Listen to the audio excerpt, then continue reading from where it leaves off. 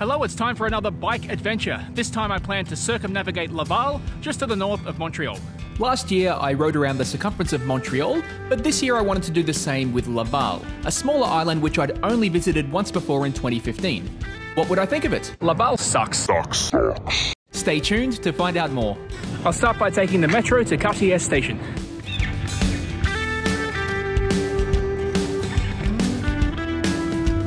This is where I'll be starting, at the corner of Lebec and Laurentides, so let's get on the bike and get this journey underway.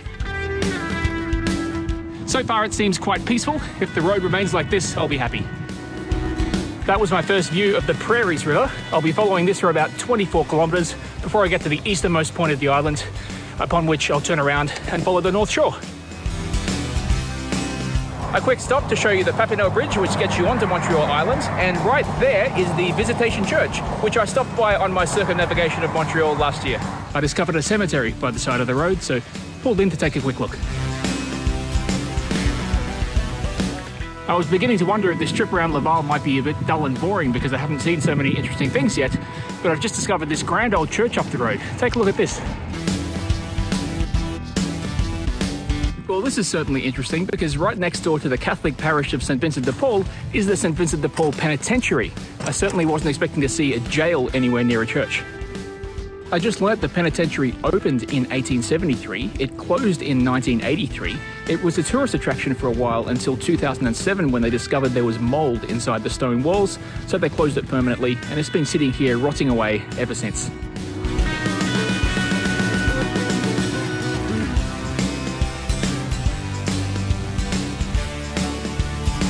I could hear a ton of birds in the background, so I pulled in to find this massive roost of seagulls.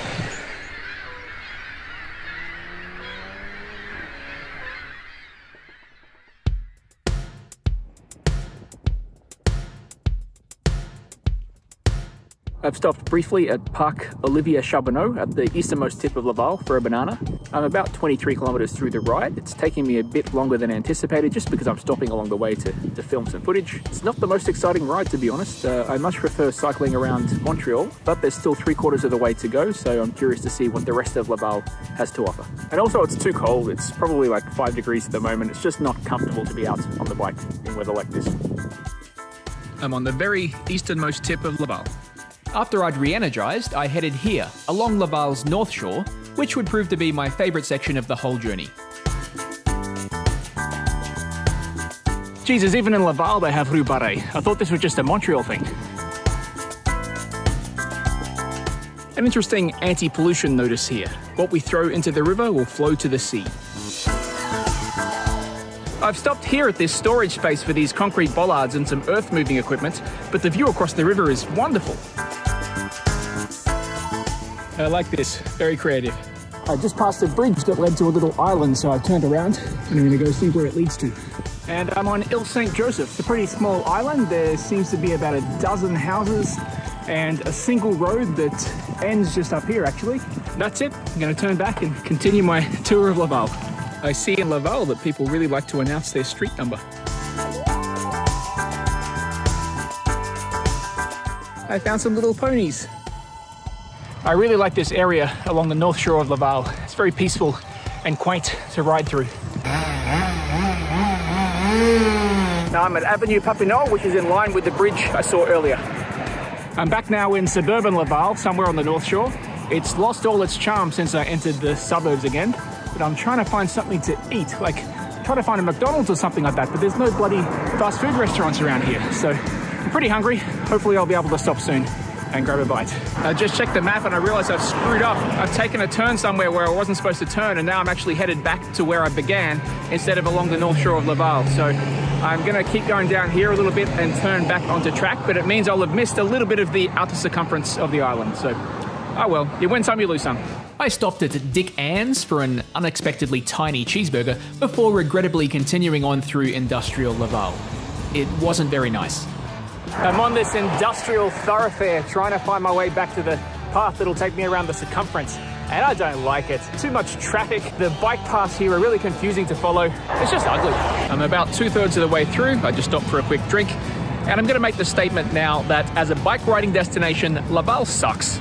It's the first and last time I'm ever going to come here on my bike. I'm sure it's a lovely place to live, just not to ride. I'm only showing you the highlights here, but honestly, for an hour and a half, there was nothing appealing to see aside from this Buddhist temple. Eventually, though, I rejoined the riverside. I'm nearing the western extremity of Laval now, and I'm going to cross this little bridge to see where this leads to, because it looks like there could be some interesting stuff over there. Parking the bike here for a minute or two, and I'm going to go downstairs to see Ile Boissé.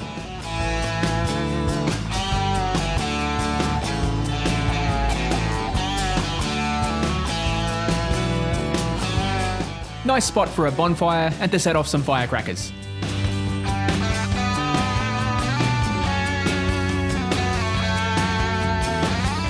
Here I am at the westernmost extremity of Laval at Parc des Chênes, where there is a curling club, a little playground and a marina.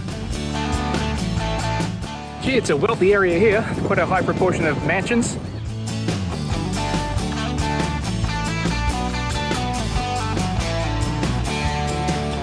Something I want to mention is the atrocious state of the roads here in Laval. Like most of Quebec, the roads are just full of potholes and bumps and dips, and it's really disgusting to ride your bike on. About a kilometre back, I went over a particularly big pothole and it damaged my drink bottle holder. Although I'm not so sure if that says more about the state of the roads or the quality of my drink bottle holder. There's about 3 kilometres to go till I get back to Cartier Metro, so to give some final thoughts on my ride today, it's been okay.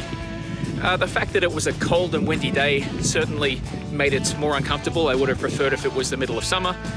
I don't think I'll come back to Laval again to cycle in a hurry.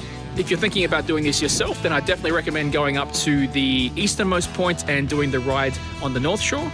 But I don't think it's worth going all the way from the east to the west. In all fairness, it's not a bad place. It's just not as suited to cycling as Montreal. And a few hundred meters through a peaceful city park to finish the journey off.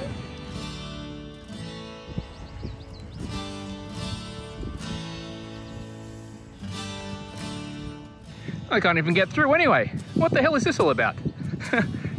It's flooded. Well, that was unexpected. I've avoided the flooding and come a different way instead.